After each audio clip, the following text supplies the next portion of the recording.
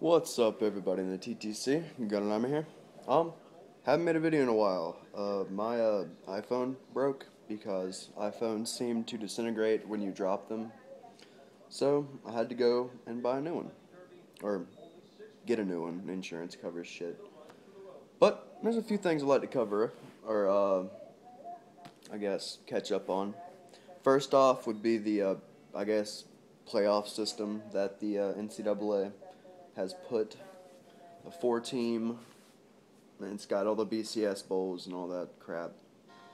I don't care as long as all the little whining bitches are happy that absolutely hated the BCS. They were just, and you guys know who you are. You guys know who complained every single week about the BCS. Because, I mean, in all reality, what team could have beat LSU or Alabama besides each other? Um, y'all complained like, oh well, OK State deserved a shot. We've given plenty of other teams and other conferences shots. The past 5 years. It was the same shit with Ohio State 2 years in a row. That started off the 6-year, 7-year domination of the SEC. OK State would have gotten slaughtered by both LSU or Alabama, and so would have Stanford. I know people were talking about Stanford deserved to be in the national championship. Don't even give me that shit. That big ass drink of water, Andrew Luck, would be running for his fucking life. He's never seen anything like that. But if it keeps you guys happy, all the little whiners out there, then so be it. Um, Next thing, Georgia. What the fuck was Isaiah Crowell thinking? Um, all I heard was that he was arrested off a felony firearm charge.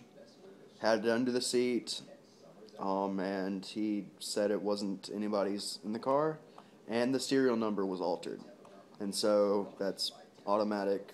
You're going to jail. Um, I'm I think he's been kicked out of school.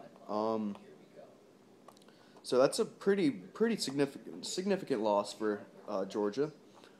Um, I I can already tell that that's going to become an excuse whenever y'all come to Columbia and we whoop that ass.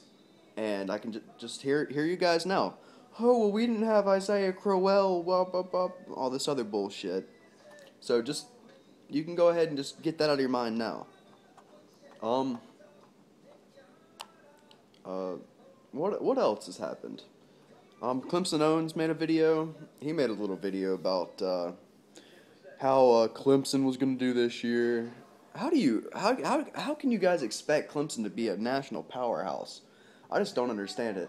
Yeah, y'all can play in the ACC, fine. Y'all can be fine and fucking dandy in there. Y'all can go whoop up on Duke and Wake Forest and Boston College and Maryland and all those other little faggots, but once you play a real team, you get shit on. And then you don't know what to say. And then a year later, you think you're big shit again. You gave up 70 points to a team that got blown out by Syracuse. The Cuse. How can you be proud of yourself? And y'all are like, well, we're bringing in national talent and number one recruit in the nation. It's not that hard to get a number one recruit in the nation. It's really not. I promise. Um, yeah, y'all get talent. But whenever your talent goes and does this little Clemson Pilates and yoga and stretching y'all do that y'all consider weight training or conditioning or whatever, your prospect is going to stay at a high school level. And then once you play in a big game versus, oh, I don't know, South Carolina, you're going to get destroyed for the fourth year in a row. So just a heads up. Don't expect much at the end of the season. Y'all might do good at during the season.